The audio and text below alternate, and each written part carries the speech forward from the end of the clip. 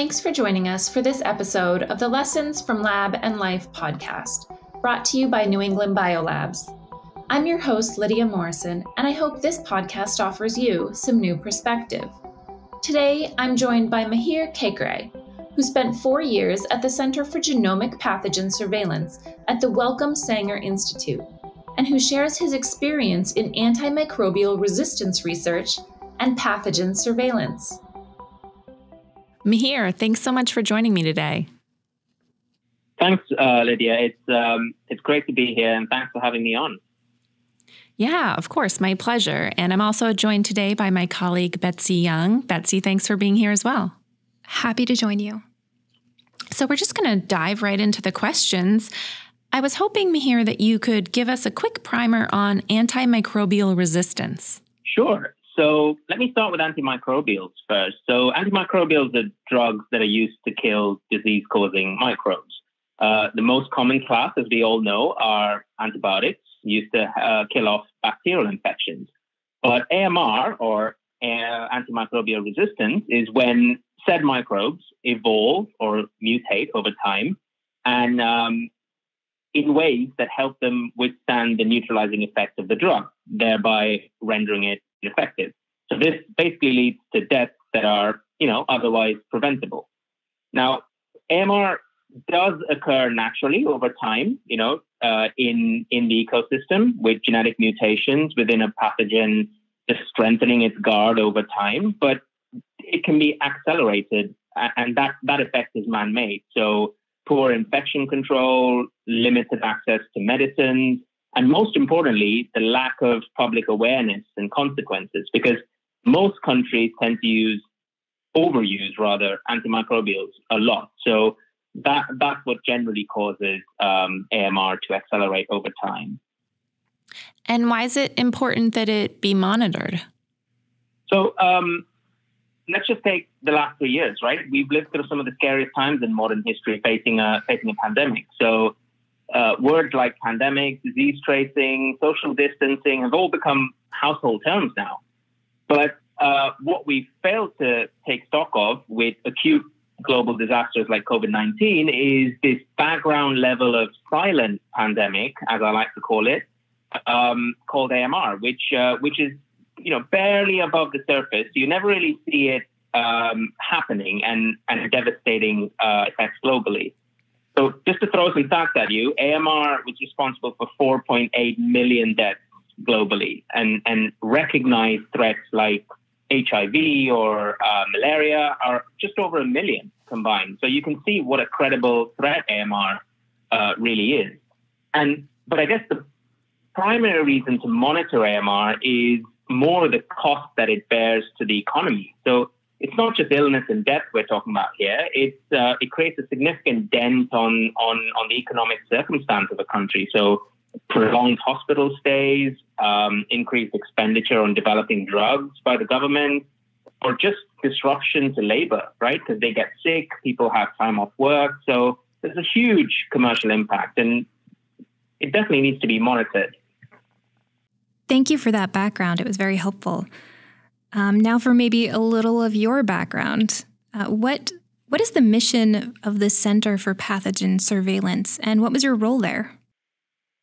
The Center for Genomic Pathogen Surveillance, or CGPS, is based in Oxford. So it's headed by Professor David Arnonson, with a goal of creating global AMR eradication reach through local impact. So at its core, the center builds software surveillance tools that are designed in-house to facilitate rapid insights using genomic technology. The focus basically is we make robust decisions with the data in front of us really quickly. But many of the tools that have been developed in-house are endorsed by governmental agencies like the CDC, the European CDC.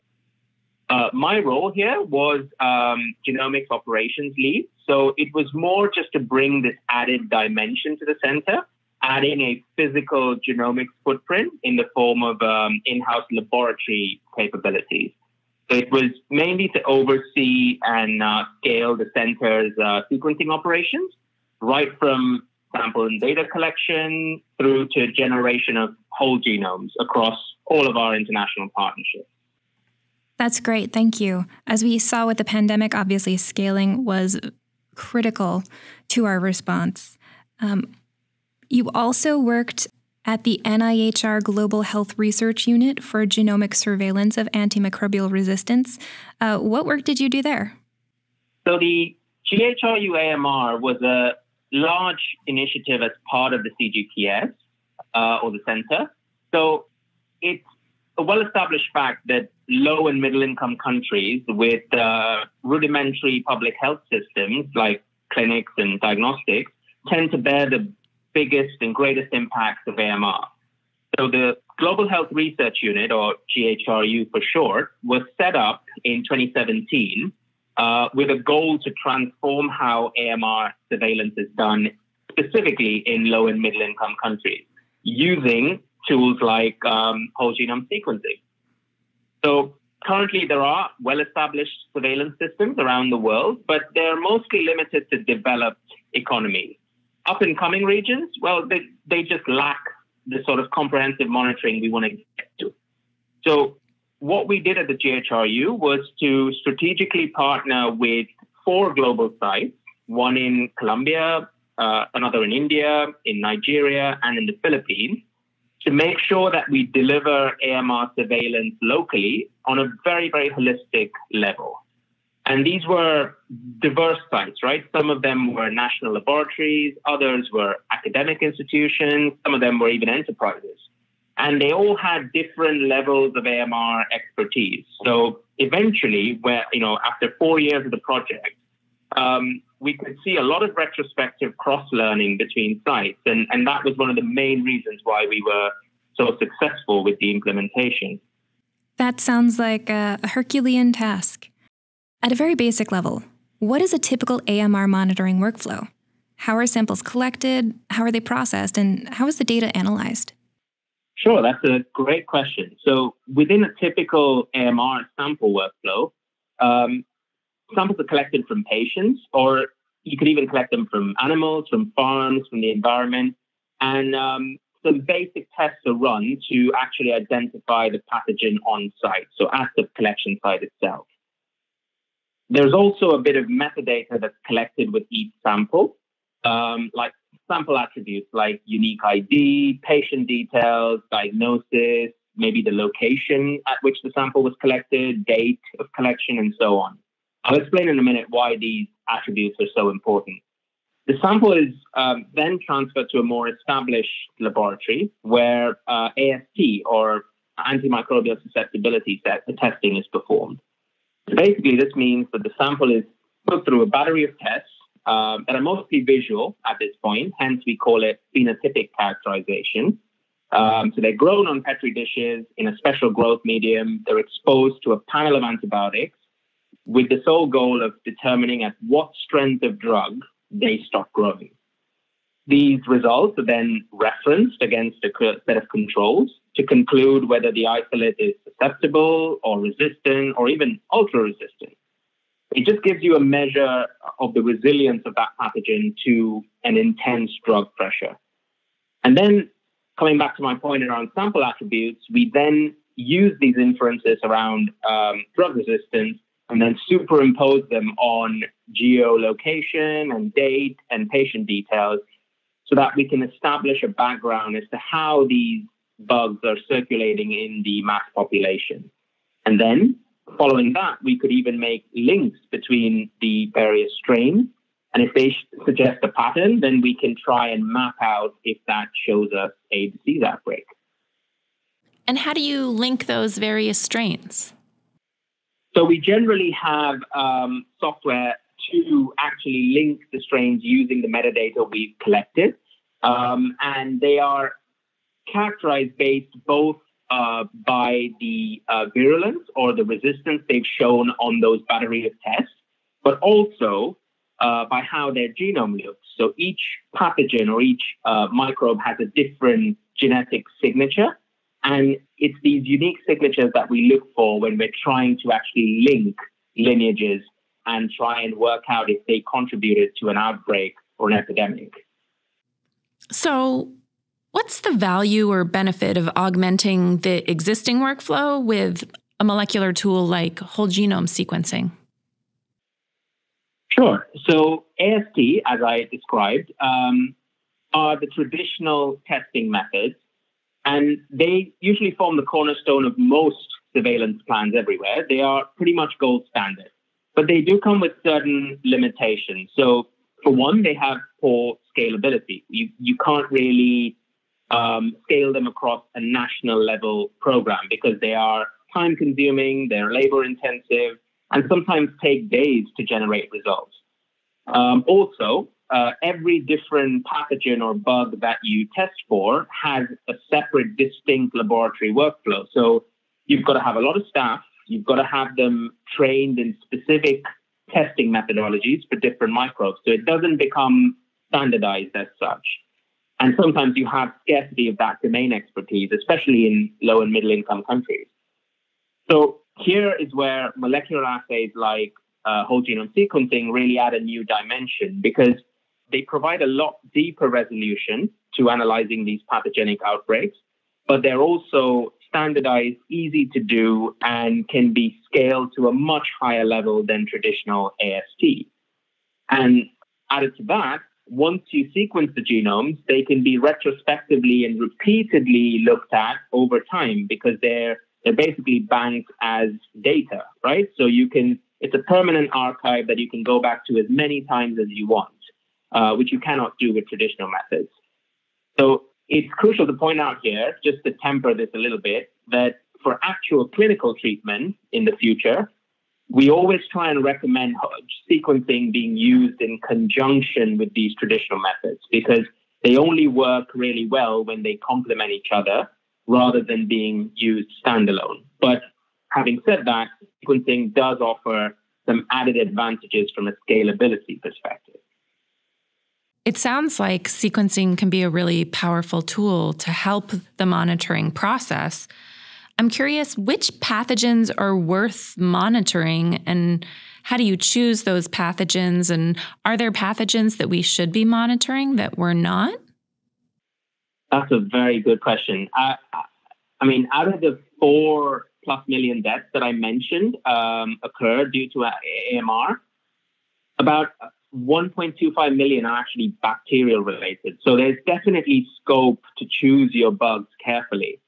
There was a study done, I think, that surveyed over 200 countries worldwide, and it estimated there are 88 different bug-drug combinations that can lead to AMR. That's just think about that. That's 88 different avenues that we have to tackle all at once.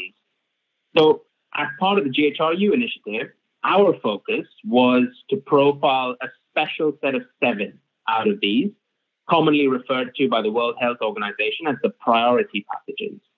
Now, they call them that. Well, actually, I should say this is mostly a list of 12, but we included the most critical 7 bacteria, most commonly associated with hospital and community infections. So this list comprised your usual suspects like E. coli, Staphylococcus aureus, otherwise known as MRSA in common terminology, Klebsiella pneumoniae, Pseudomonas aeruginosa, and other bugs that cause tuberculosis and pneumonia as well. Now, out of the 7, the most alarming fact was that only 2 out of the 7 actually have focused global intervention programs designed around them. So the top 5 out of the 7 have no real sustained global effort. And this is what we at the GHRU wanted to address. Can you tell us a little bit more about how the GHRU set out to improve the existing surveillance model? So firstly, I guess we introduced scalable and sustainable utilization of whole genome sequencing, as we've been talking about. And it's been a valuable supplement to the existing surveillance system.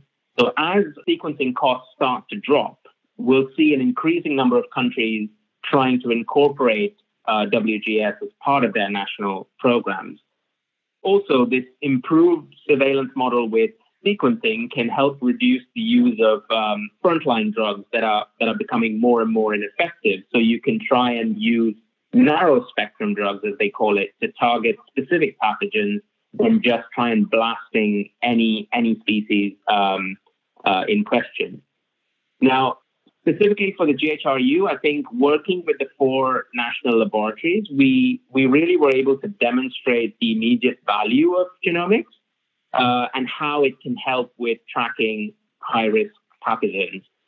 For example, in just the first 4 years of the project, we had several success stories. For instance, like the team in Nigeria was able to show with next-gen sequencing that they could identify an outbreak of E. coli within a hospital ICU and then support the underfunded hospital to manage the infection. So this was just a very quick turnaround within a matter of weeks that they were able to identify, manage, and kill off the infection. So this is just one example just to demonstrate what the impact our surveillance model has actually had. I think that's a powerful example, though. Absolutely. And earlier you mentioned holistic surveillance. What were some practical considerations that GHRU has taken to building holistic surveillance laboratories in those low and middle income countries that you mentioned? There were several considerations, but I think if I had to break them down, there were 4 main blocks to this initiative. So one was obviously, as you can imagine, building functional laboratories in these countries that can actually sequence bacterial genomes, because you need an extensive setup. You need dedicated labs, tailored wet lab protocols, instrumentation, not to mention your sequencers and your sequencing reagents. So that was obviously one aspect. Concomitant with lab capacity was addressing challenges with data, so data interpretation. You could easily generate data off the sequencer, but can you actually convert it to a form that is human readable and human interpretable? That we had to establish in terms of bioinformatics capacity at these various sites. And not just talent and capacity in terms of human resource, but also making sure that all of this data was actually processed in the cloud. Because cloud-based pipelines means they lower costs. And anyone with a laptop and a modest Wi-Fi connection in these countries can replicate and run analysis for months on end. So that was really key to getting sustainability with bioinformatics. And obviously the third aspect was, and this is something people tend to overlook, which is financial expertise. So most LMICs are typically underfunded, and unfortunately so. So we had to really work out a system where grant management and financial transactions are well managed so that they can be more sustainable with their operations over time. And we did this through a scheme called the Good Financial Grant Practice, which is a scheme that we developed with certifying bodies in Africa. And it was used essentially to improve financial mechanisms within these sites. And the last block, and I guess probably the most important one, was the actual training. So you can build as much lab and bioinformatics expertise as you like. Without any proper uptake, you don't have anything to deliver on. So we really devised a new method, such as Train the Trainer, which is a program that we developed to provide specialists with not just the technical knowledge, but also the teaching skills to actually impart that knowledge onto their respective networks. Because as founding members of the training network, we couldn't really go to all of the sites worldwide. That would just be impractical. So what we did was we not only gave them the technical expertise, but the way to teach others, which would be then exponentially propagated or self-propagated within their local networks. That really makes a lot of sense. And public health laboratories, even here in the U.S., I think could take a page from that guidebook. So thank you for setting that up. What would you say has been the most useful lesson from applying genomics to tackle AMR? So in my opinion, building an action plan against AMR, let alone, a strategy that involves genomics, can take over a decade. And we knew this going into it. It really takes even over 15 years, really, to pay forward at a population level, right? So there's obviously the investment in infrastructure, workforce training, building your resource networks, just to name a few upfront costs. So lessons-wise, I think first lesson that we learned really early on was bring down the time needed to actually set up this infrastructure to manage infections. So get the systems up really, really quick in a matter of months to really create impact on tracking and surveillance. That was obviously lesson number one. And we capture this retrospectively in the form of an iterative approach that we recommend to assembling a surveillance laboratory. So that's something that came out as an output out of our project. The second lesson, I think, was making sure we share experiences. So we had to be super collaborative, share challenges, share our practicalities, so that other surveillance networks can actually cookie cut from what we've done, but then also build and improve our models, because we just did it as a pilot. So it may not be the best way of doing things, and people will come up with better solutions. But I think the final and most crucial lesson for me, at least, was how do we quickly show that the surveillance data you generate is tangibly valuable, right? People like, people in government, regulatory bodies, and other healthcare providers are only interested in how tangible the data is, what utility it can provide. So in order to sway clinicians and policymakers to use WGS in surveillance, we really needed to show that the data actually affects outbreaks. We're actually able to manage infection on a real world level. So yeah, that's definitely a lesson we've taken forward, and I think it's something that we want to work on even more. We want to put LMICs, or low middle income countries, front and center of this for any future initiative as well. Yeah, I think you really pinpointed one of the crucial factors, which is sort of the speed in which these systems are set up to allow those tangible results to be realized by the society and governments. So I think that was a really great answer.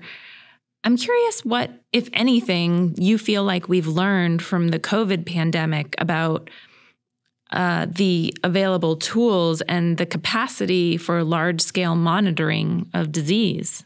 As I mentioned earlier, contact tracing, disease monitoring, sanitizing, these have now become part of our everyday lives, right?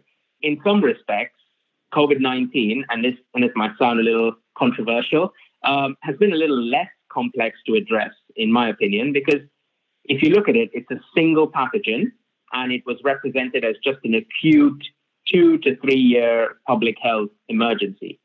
AMR, on the other hand, I think can learn a lot of lessons from COVID-19 for sure, but it's a much more complex disease playing out over a very long time scale. So we live in a changed world now where large-scale data and interpretation of disease patterns, of modeling outbreaks, predicting where the next infection is going to strike is almost as crucial as, building your defense arsenal, for example. So it's biosecurity at its finest. So the good news is that I think the one thing I take from the COVID pandemic is its power to demonstrate the fact that swift international collaboration between governments, between R&D communities who are developing vaccines, for example, the swift collaboration has really been impactful in trying to get over the pandemic. We sequenced millions and millions of coronavirus genomes across the UK only, and interpreted how the strains are being transmitted. And this led to, better control of the Delta and the Omicron variants, for example. Or just, if you want to look at the speed with which we developed vaccines, was incredible. We had the fastest approved vaccine for COVID-19 in about a few months, which was incredible. And obviously, we had new ways of manufacturing vaccines. We had, a lot of investment from countries, sure. But the real focus, I think, was all of the regulatory bottlenecks and the political bureaucracy was addressed fairly quickly and resolved. And that's what I take from COVID that you can really apply to AMR. So governmental policy and public awareness really had a massive impact on fighting COVID pretty quickly. And I feel you can apply that to AMR as well. Yeah, that's a great response. And I think that you're right in pointing out that AMR is a much more complex problem because of all the strains that you're facing. And so I commend you on continuing to fight that battle and find that information and help build the world's knowledge bank around how we can deal with preventing AMR and making the tools that we do have to fight bacteria and infection, making those tools last longer and serve us better. So thanks so much for your work. No, absolutely. It's been a pleasure working on the project, and hopefully we can continue on with more initiatives that address this on a global level. Absolutely. Mihir, thanks so much for joining us today. It was a pleasure to have you. Thank you very much for having me. It was an absolute pleasure to join you here today and just talk about AMR and obviously the work we've done over the past few years, just impacting the surveillance community. Just to say, I think, and I hope you don't mind me plugging this in, all of our work from the last 4 to 5 years of the GHRU is published in a special supplement of the Clinical Infectious Disease Journal that I'd be happy to obviously share a link to. It just describes how we've actually implemented genomics as part of surveillance models at the various partner sites that I mentioned. But we actually go into detail on practical considerations, pro tips, pitfalls, roadmaps, protocols, that kind of stuff, and just really share our successes and challenges.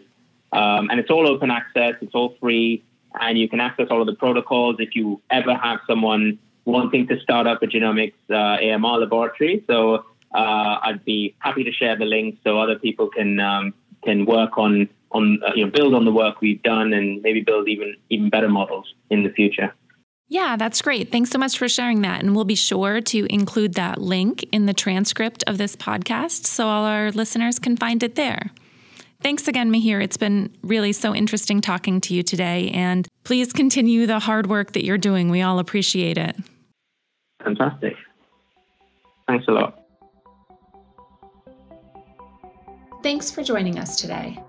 We won't be releasing a new episode later this year, but we'll be back in January with a fresh episode featuring Charlotte Holdcroft, who's a lecturer in the Department of Genetics at the University of Cambridge, and who joins us to talk sequencing from double-stranded DNA viruses to ancient DNA.